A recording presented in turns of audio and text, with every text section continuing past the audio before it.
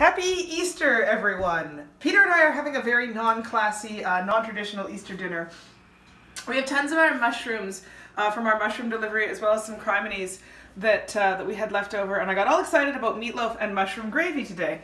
And today's show was just going to be about making your own gravy and making your own salad dressing, because I find that buying things like prepackaged gravy and prepackaged salad dressing are budget killers, right? You buy salad dressing, it's got one purpose. You buy oil and sugar and vinegar, it's got multiple purposes. You buy gravy powder, you use it once. I'm going to teach you how to make a roux-based gravy today, delicious sauce. I'm using super fancy mushrooms because I had them. You can use crumbs mushrooms, you can use white mushrooms, crumbs mushrooms right here.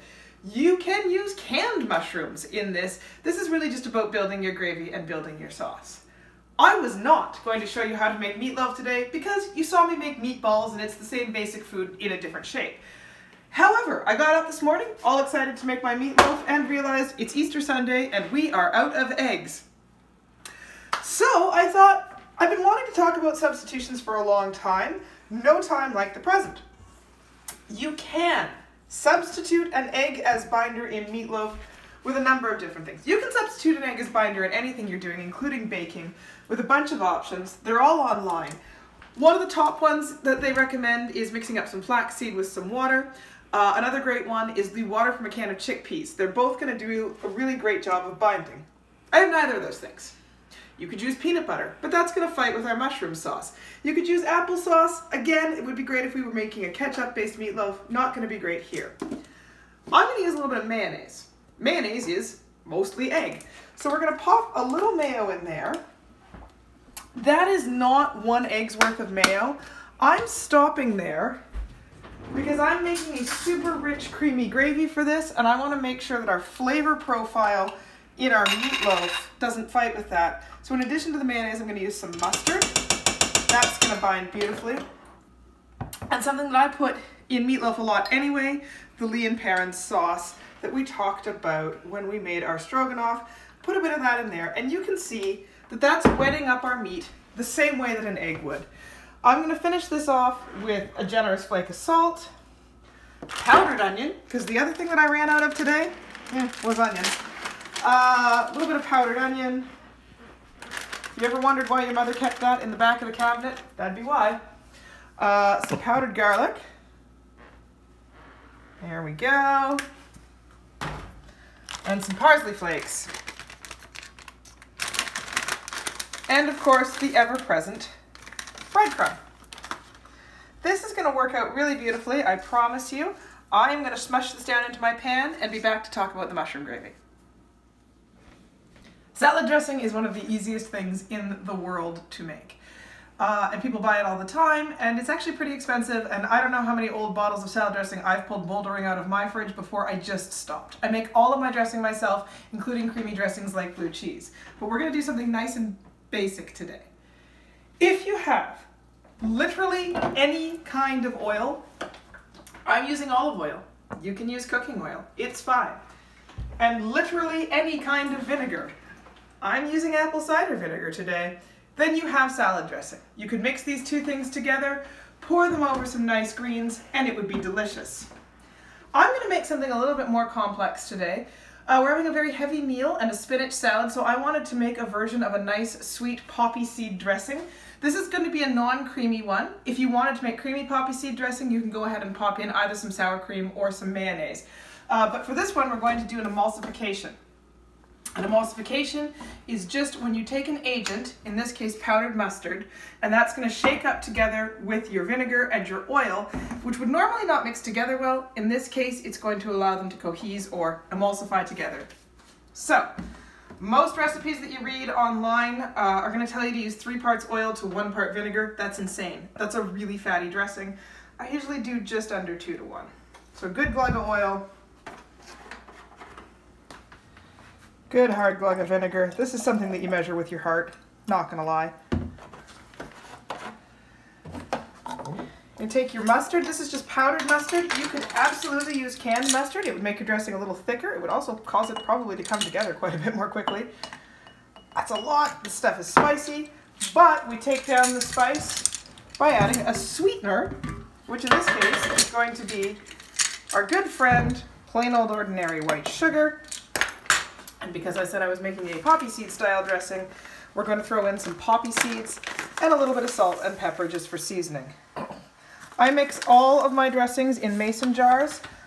You could buy a fancy dressing shaker. You could just whisk them together with a fork.